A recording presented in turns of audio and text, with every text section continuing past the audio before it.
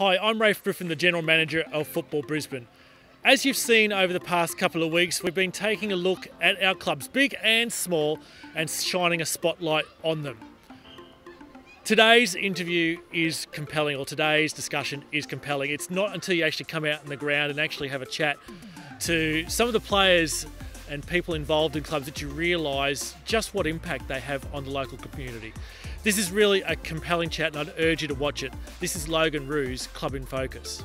It's training afternoon at Logan Roos, and what a thriving metropolis it is at the moment with all the kids around, and I'm with one of the representatives of the club, Abdul.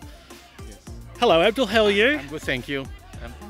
Firstly Abdul, how Logan Roos, probably the fourth year or so since you've been in Football Brisbane, but what was the history of the club and how did it come to be? The club initially we started in 2016, and there was a need for the community to play sports. As you know, I have 35 different nationalities, and it's very diverse. We have kids from most of the part of the world here, and mostly dominated by Muslim community, mostly migrants and refugees here. The community I have is a challenging community. They were having difficulties.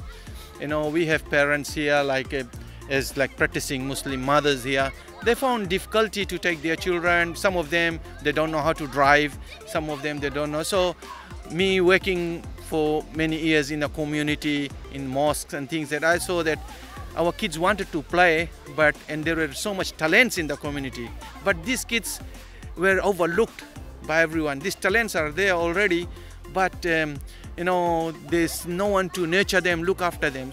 And this bringing these clubs and the community together has benefited these children, taking them off street, and a lot of benefits were there. And also bringing the parents together. Some parents, they have no one here. They came as migrants, and some kids have no parents here, no mother, no father, And the club has become a big family club. I created an environment where they can feel comfortable. So during training time, you will see after close to 5:45, all the kids will stop training. They will go in the middle of the field and they will pray together. And we have kids from Islamic faith, from Christian faith. We have Sikh community and many other faiths, which even people who have no faiths here.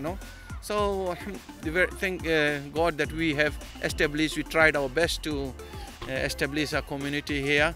And there are mothers who have no family here. They don't have brothers, sisters. They don't know where. Some parents are from Yugo, China. Their parents are from in concentrated camps. We don't. They have no connection there. So only family is the club. Kids. We look after the kids here. When the kid gets sick, we go as a club with the parents. We go to visit those kids, and make them comfortable. Next day you see the kid is fresh and he's healthy. So we have created something. It's a big family, we can say this Logan Roos is a family, Thank you. It's a place where all the different nationalities come here. There's no restriction in any way at all, especially in today's climate.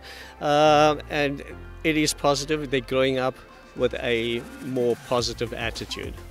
I think we need to also remember that 100% of these kids come from a refugee or migrant background, and with the assistance and guidance of Abdul, they've established themselves as a more or less elite sort of club. What it's also done is brought the parents of these children out of their homes. Coming back to Abdul, if it wasn't for Abdul having done what he has done for such a long time, putting all of his effort, his time, sacrificing his private life as well, I don't think we would have achieved anything near what we have got now.